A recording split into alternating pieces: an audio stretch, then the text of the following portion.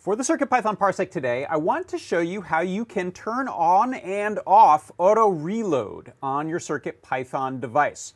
So auto reload is one of the features that makes it possible to hit save while you're coding on a CircuitPython device. In this case, I've got a little cutie pie here. And after it saves, it then automatically restarts the program. So it allows you to immediately see what's happening. However, sometimes there are glitches, particularly when you're doing sound stuff and audio stuff, sometimes MIDI stuff.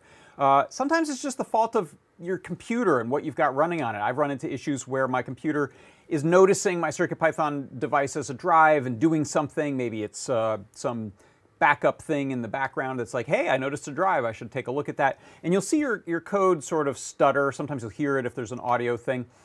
So you don't have to deal with the root problem sometimes if you're just desperate to make things work. And so this is the way you can do a little bit of an end run out of around that auto reload. And so the way you do it is you import Supervisor, the Supervisor library, and then you just add this bit of code right here, supervisor.runtime.autoreload equals either true or false. So right now it's set to true. This means if I save my code, I'll see that it just restarted. And the way you can tell mine is running is I have a little bit of a fading LED here, and I have some ASCII text moving across the bottom. So now what I'll do is I'll set this to false, and I'm going to resave my code.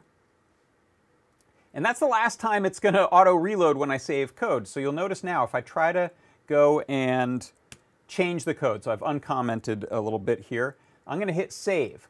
Okay, it just saved, but you'll notice it's not running the new code until I restart the board. And an easy way to do that, if you have a little REPL open, is hit Control-C.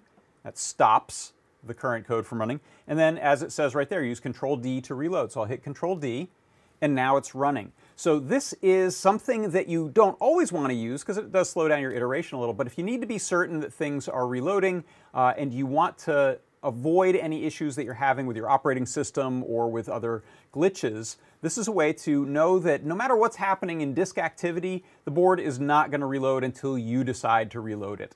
And so that is how you can use Supervisor Runtime Auto Reload in CircuitPython. And that is your CircuitPython Parsec.